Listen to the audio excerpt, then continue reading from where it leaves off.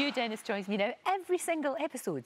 Yeah, except the pilot. Except the pilot. Yeah, I don't know who did the pilot, and I've never dared ask. No, just we'll gloss over that. It would upset me.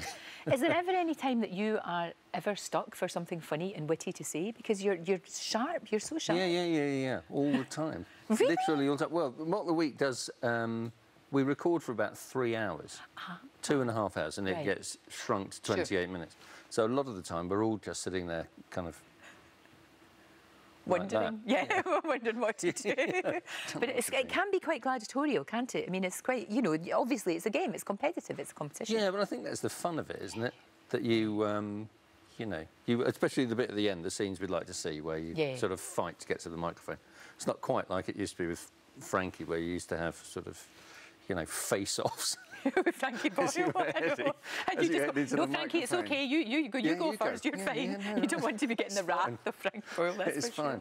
But it is a really, really, really funny. Do you go in there, like, do you do homework, do you think, or can you not prepare, really? Sometimes, especially in that bit at the end, you'll see that if someone does a line, and it's so close to the one that you were going to do, normally when it comes to me, I quite often going, because you were going to do that. Something else. You had that there. That's really, really annoying. Yeah.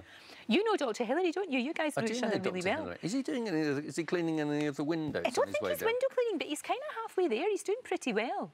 But you guys you've done charity things together, runs and things like that. I've done the Great South Run with Hilary, which is always very, very embarrassing. Not doing it with him, but if you do a charity run, you get they have elite athletes doing the Great Run series. Right. So I was behind Gebre Selassie one year. He was like the world record holder. And it goes 10 elite athletes, and then it's me and Hilary Jones. Right. And then it's like 6,000 really good runners. And you like, go off. You all go off after the elite runs, and you spend the next hour being passed by 6,000. Quite disheartening. It's incredibly disheartening. But a great thing to do, a great thing to do. Yeah. Now, look, tell me about Outnumbered. Are we going to see some more Outnumbered? Can we bring it back? Can we see where they all are? I want to see what they're all doing. What I loved about it, though, is the whole kind of ad-lib thing.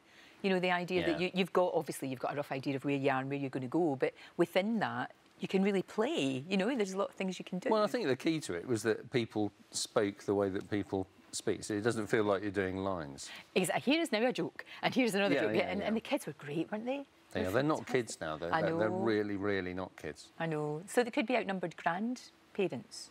Yeah. Maybe. Well, that'd be great, wouldn't it? Now, look, I was reading the papers this morning, and Jack D was saying that we've lost our sense of humour as Brits. Do you think we have?